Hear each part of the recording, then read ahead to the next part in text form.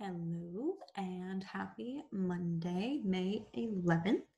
I hope you guys had a wonderful weekend and I hope that you celebrated your mom and that you had some good family time. I know that I did and I enjoyed my second Mother's Day also. So, today, what is on the agenda? Today, we are going to continue reading in Liddy. We're going to be reading chapter 21 and you have one assignment that is going to be chapter 21 questions on EDSB. So your learning target for today is I can answer text dependent questions from chapter 21. Okay, so I did want to, before we start reading, I wanted to draw your attention to this picture that I have here, okay, because the last chapter that was about Bridget, at the very end, Bridget is stuck in the factory with Mr. Marsden. Liddy walks in and sees that his arms are on Bridget's shoulders, holding her down. So the first thing that comes to her mind is that she is going to take a water bucket and dump it straight on Mr. Marsden's head, runs out with Bridget, and that's where the end of the chapter was. So I have this picture here of the overseer here, and you can see these are adults. These are grown men, okay? And you have children that are working in here. You see how much smaller they are? So you can just imagine, this is a real picture. You can just imagine the size that Mr. Marsden was compared to the size of Bridget, this little girl, okay? That's not going to be a good situation. So we're going to see what happens after they leave. Do they go back to the corporation? Do they go back and continue to work? Do they get in trouble? What's going to happen? Okay, so we're going to find out with chapter 21 today. Okay, so let me go ahead and we're going to go to our book. And chapter 21 is called turpitude. Turpitude, okay? So that's a weird word. You most likely have never heard this before. To be honest, I had never heard of it before I read this book. So hopefully we'll try to figure out what that means before the end of this chapter, because it does mention it in the end, okay? So here we go with chapter 21. Make sure you're paying attention. Remember, you can always go back and rewind this video when you're going to do your questions, okay? If you need to, ever. All right, so here we go with turpitude.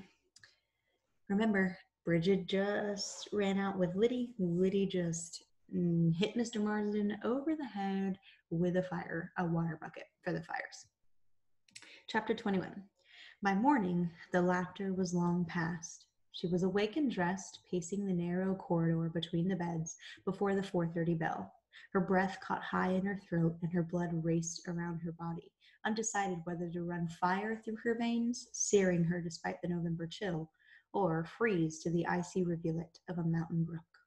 She could not touch her breakfast. The smell of fried codfish turned her stomach, but she sat there amidst the chatter and clatter of the meal because it was easier to pass the time in the noise of company than in the raging silence of her room.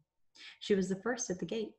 It wasn't that she was eager for the day to begin, but eager for it to be over, for whatever was to happen, and she did not doubt that something dreadful must happen, for whatever must happen, to be in the past.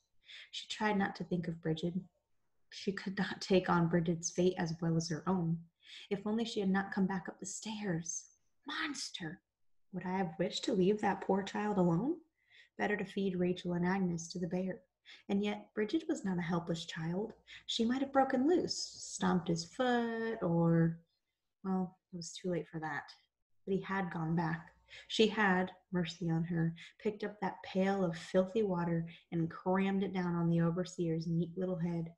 And all she had need to do was speak.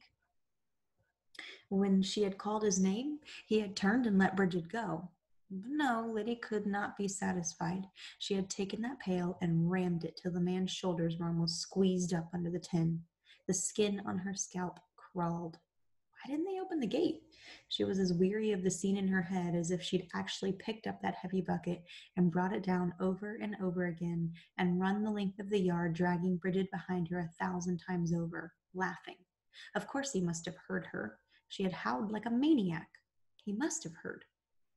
The other operatives were crowded about, jostling her as they all waited for the bell.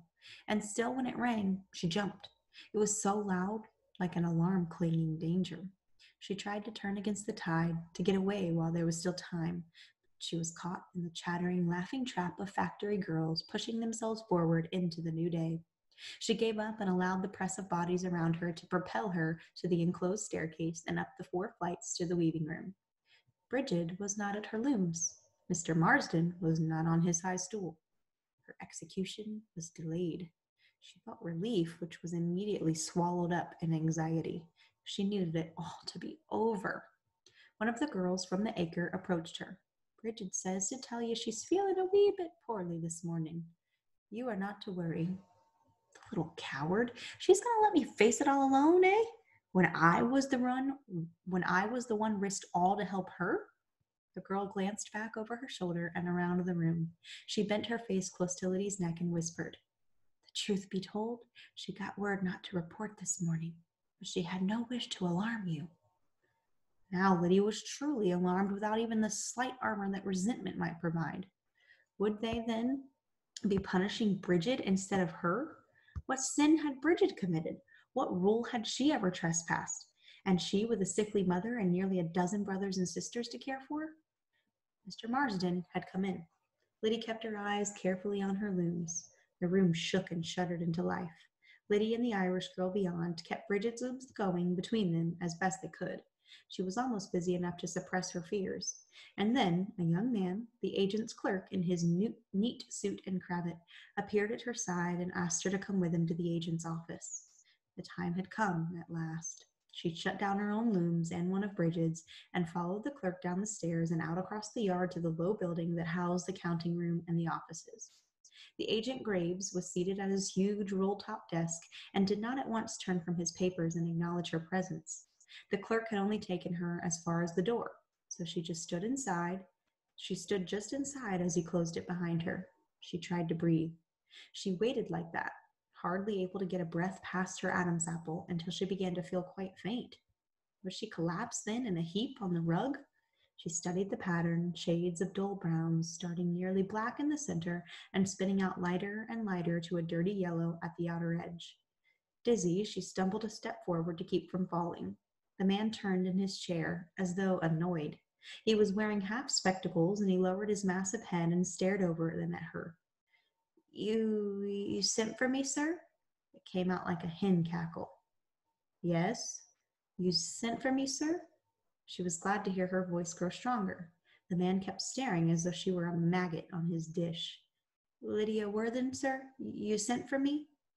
"Ah, yes, Miss Worthing." He neither stood nor asked her to sit down. "Miss Worthing." He gathered the papers he had been working on and tamped the bottom of the pile on his desk to neaten it, and then laid the stack down on the right side of the desk. Then he scraped his chair around to face her more directly. "Miss Worthing, I've had a distressing interview with your overseer this morning." She couldn't help but wonder how Mr. Marsden had retold last night's encounter. "It seems," he continued, "it seems you are a troublemaker in the weaving room." He was studying her closely now, as though he had studied his papers before, or as closely as he had studied his papers before. "A troublemaker," he repeated. "I, sir?" "Yes, Mr. Marsden fears you're having a bad influence on the other girls there." So there had been no report of last night? That at least seemed clear. "I do my work, sir," Liddy said, gathering courage. "I have no intention of causing trouble on the floor." "How long have you been with us, Miss Worthing?" "A year, sir. Last April, sir." "And how many looms are you tending at this time?" "4, sir." "I see. And your wages, on the average?" "I make a good wage, sir. Lately it's been $3 above my board." "Are you satisfied with these wages, then?" "Yes, sir." "I see. And the hours?" "I'm used to long hours. I manage." "I see. And none of this," he waved a massive hand, "none of this 10-hour business, eh?" "I never signed a petition." "I meant to, but no need for you to know it." There was a long pause during which the agent took off his spectacles as though to see her better. "So," he said finally, "you're not one of these female reform girls?" "No, sir." "I see," he said, replacing his spectacles and looking quite as though he saw much less than he had a few minutes before. "I see." She took a tiny step forward. May I ask, sir, why I'm being called a troublemaker? She spoke very softly, but the agent heard her. Yes, well, maybe her heart thumped in admiration for her own boldness. Maybe Mr. Marsden could be called, sir? How is it exactly that I have displeased him? Her voice went up to soften the request into a question. Yes, well, he hesitated. Open the door. And when Liddy obeyed, he called to the clerk to summon Mr. Marsden, then turned again to Liddy. You may sit down, Miss Worthen, he said, and went back to the papers on his desk. Though the chair he indicated was narrow and straight, she was grateful to sit down at last. The spurt of courage had exhausted her as much as her fear had earlier. She was glad, too, to have time to pull her rioting thoughts together. But the longer she waited, the greater the tumult inside her. So that when the clerk opened the door and Mr. Marsden appeared, she could only just keep from jumping up and crying out. She pressed her back into the spindles of the chair until she could almost feel the print of the wood through to her chest. She kept her eyes on the dizzying oval spiral of the rug.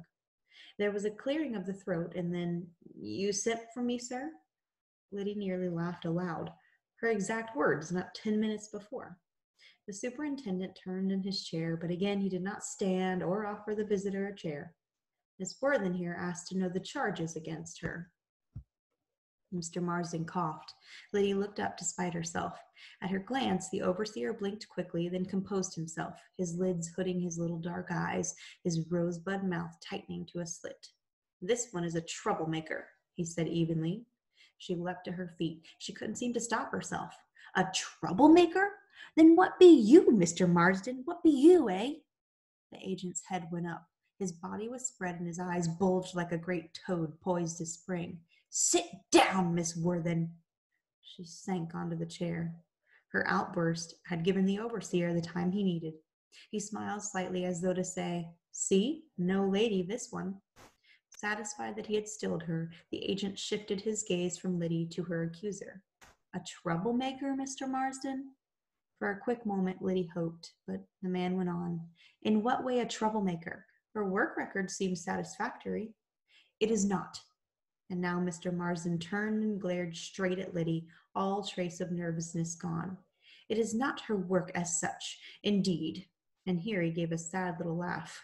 I, at one time, thought of her as one of the best on the floor, but he turned back to the agent, his voice solemn and quiet. I am forced, sir, to ask for her dismissal. It is a matter of moral turpitude. Moral what? What was he saying? What was he accusing her of? I see, said the agent, as though all had been explained when nothing had. I cannot, and now the overseer's voice was fairly dripping with the honey of regret. For the sake of all the innocent young women in my care, I cannot have among my girls someone who sets an example of moral turpitude. Certainly not, Mr. Marsden. The corporation cannot countenance moral turpitude. She turned unbelieving from one man to the other, but they ignored her. She fought for words to counter the drift the interview had taken, but what could she say? She didn't know what turpitude was. How could she deny something she did not even know existed? She knew what moral was, but that didn't help. Moral was Amelia's territory of faithful attendance at Sabbath worship and prayer meeting and Bible study, and she couldn't ask for consideration on those counts. She hardly ever went to worship, and Lord knew when she read, it wasn't just the Bible. Still, she was no worse than Minnie, was she? At least she was not a papist, and no one was condemning them. She opened her mouth. They were both looking at her sadly but sternly. In the silence, the battle had been lost. You may ask the clerk for whatever wages are due you, Miss Worthen, the agent said, turning to his desk. Mr. Marsden gave his superiors back a nod and tight rosebud smile. Did he click his heels? At any rate, he left quickly without another glance toward Liddy. You may go now, the agent said without turning. What could she do? She stumbled to her feet and out the door. They paid her wages full and just, but there was no certificate of honorable discharge from the Concord Corporation, and with no certificate, she would never be hired by any other corporation in Lowell. She walked out of the tall gate benumbed. She had often dreamed of this last day, but in her dream she would be going home in triumph. And now there was no triumph and no home to go to, even in disgrace. Okay. So bye-bye, Liddy. Okay, so Liddy gets fired from the corporation, doesn't get an honorable discharge like Diana did. So all because of this moral turpitude. So you're going to need to think about what they mean when they say that she sets an example of moral turpitude. So moral meaning things that are right. Uh, they can't have girls being examples of moral turpitude, and she doesn't even know what this means, but yet she's still dismissed with this. So think about what that means based on the context here. You're going to need to know that to be able to answer the chapter 21 questions. So when you are looking at your reading page, they should show up here as a quiz, chapter 21 comprehension questions. There should be a submit button. It says, after watching the lesson video for Monday, May 11th, which is this, complete these questions for chapter 21 of Liddy. So I'm going to go to these questions. Oh, you can't see them here. Sorry, we need to go somewhere else to show you the questions. I'm going to walk through them. We'll preview as a student so you can't see the correct answers. And once I walk through them, then that'll be the end of this video and you can go ahead and go complete them. So question number 1 says, what does Liddy mean when she says her execution was delayed? So this is right when she goes back to work. She realizes Mr. Marsden is gone, Bridget is gone, and so she says her execution was delayed. Now, you might want to go back and look on page, let's see, it was page 165, I'm sorry, 163, where she says this. After that sentence, her execution was delayed, it says she felt relief, which was immediately swallowed up in anxiety. She needed it all to be over. So think about what she means by her execution being delayed. Is she really going to get killed? What does delayed mean? Think about that before you answer that question. Then where was Liddy called to go? So when the agent's clerk said, you know, we need you somewhere, where does she go? That's a pretty simple question to answer. What is Liddy accused of being? I'm looking for one word here. This is just one word. What did they say she was? Okay, Mr. Marsden said she is this. Does Agent Graves know what Liddy did to Mr. Marsden from the last chapter? So that's just a yes or no. Yes, he knows that she poured a bucket of water on his head, or no, he doesn't know that Liddy did that. So the agent in the office that she goes to, does he know, yes or no? When Mr. Marsden says that the reason he wants Liddy to be dismissed is a matter of moral turpitude, Agent Graves agrees with him. Do you think it was right for her to be dismissed because of this? Why or why not? So this is a yes or no, and then I need a because. Okay, you need to give me your reason why. So yes, I think it was right for her to be dismissed this way, or no, I don't think it was right. Question number 6, will Liddy ever work in a corporation in Lowell ever again? So this is again a yes or a no, and you need a because I have why or why not. Not just yes or no, give me the reason. You'll only get half points if you say yes or no. Question 7, what does the word benumbed mean as it is used on page 168? And then I have the sentence here. She walked out of the tall gate benumbed. So break down this word. Think about what word do you know already in here? Numb. What does it mean to be numb? And then you are benumbed. Think about her leaving the corporation, just getting dismissed after all the hard work she's done. What's going to be going through her? What's she going to be feeling? Okay? Pick between one of those answers. Question number 8, the last one. What does the encounter with Mr. Marsden and Agent Graves tell you about the workers' rights in the mills and factories?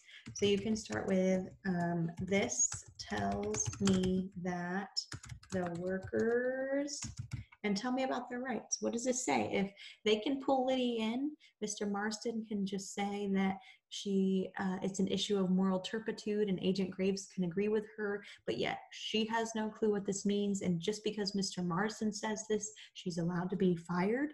What does this tell you about their rights? Do they have a lot of rights? Do they not have a lot of rights? What is it like to work in this time period as a worker, not an overseer or an agent, but tell me what it tells you. If this can happen to Liddy, what does this mean? Okay. So there's only 8 questions. It's going to be 10 points because a couple of the questions are 2-part questions where I have that why or why not on there. That's going to be worth 2 points because you need to give me the reason why. Okay. So You are only going to need to do Chapter 21 comprehension questions in EDSB for today's video. Now, I do want to go back to our main page here, and if we're looking, and I'm just going to do on first period, notice last week I posted that I just put in zeros for missing assignments for week 2 of e-learning. We're going into week 7, by the way. So I'm being very lenient with giving you zeros after allowing you 7 weeks to do it. That's a lot of time. And I'm still missing many assignments. So you need to make sure that you go back in and you see anything that is a zero, anything that is overdue, you need to complete it, okay? Now, in the library over here on the right side, you click it, every week has the weekly lesson videos, all right? So you need to go back through and you need to make sure that you've watched every lesson video. They're only posted Monday and Wednesday, not Tuesday, not Thursday, not Friday. Monday and Wednesday, and each week in here, you need to make sure that you have watched all of them and you've completed all the assignments that go with it. Otherwise, you will get a 0, and that will cause you to possibly get a D or fail my class. This is important, okay? I've put in the zeros for week 1. I've put in the zeros for week 2. This is week 1, 3:30 to 4:3. Week 2, 4:6 to 4:9. So if you have zeros for those 2 weeks, I would go back to those 2 folders and see what you're missing, okay? The other weeks are in here as well. This is last week, 5:4 to 5:8, and I'm gonna put this week's in there right after I make this video, okay?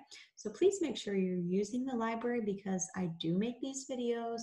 I do it for you so that you can see what you need to do, and you need to make sure that you are keeping up with all of your overdue assignments and your zeros, okay?